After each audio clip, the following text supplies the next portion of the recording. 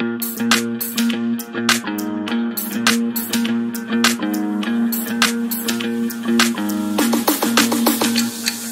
you have been on social media, you must have seen that story making rounds on different social media platforms suggesting that the UPDF soldiers under AMISOM or African Union Mission in Somalia have not been paid their money for the last 9 months. Hey, that is a long time, my friend. These people are on the front line and they haven't been paid their money for the last 9 months. Now, UPDF has finally come out to say something about this whole issue that is making rounds on social media. And I'm going to be giving you the details. A very good morning. It is a Monday. How are you doing? It's a new week. And of course, thank you so much for subscribing to the Buzz UG. In case you haven't, kindly tap on that subscribe word on your screen. And don't forget to tap on the bell as well for all the notifications. My name is Fuller.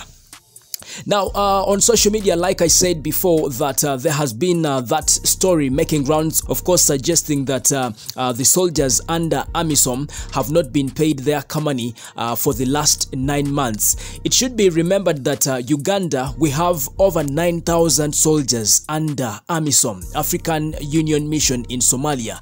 This story suggested that these people have not been paid for the last 9 months. However, we do not know how much they're supposed to be receiving. But my friend, 9 months, that is a long time, and these people are on the front line. Anytime you could die. So I think that is why they have come out, to complain about their money that they haven't received.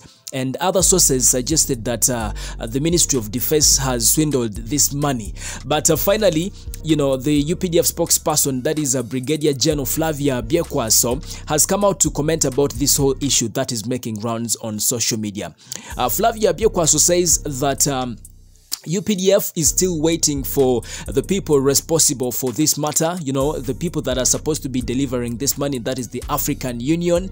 They are still waiting to receive that money, and as soon as they receive that money, definitely they'll be giving out to the soldiers that haven't received their money for the last 9 months. And of course, I want to quote for you what she said in her own words. Right here on the Buzz, we don't lie. We make sure that we bring to you the truth as it is. Now, Brigadier Flavia Biekwaso said, the government of Uganda and the Ministry of Defense and Veteran Affairs have established mechanisms with the mission funders African Union on how areas for the forces deployed under AMISOM are always cleared. We urge all affected troops to maintain discipline and patience since the process of settling their areas is already on, and they will certainly be paid for their noble service. That is Brigadier General Flavia Biekwaso, the spokesperson of UPDF.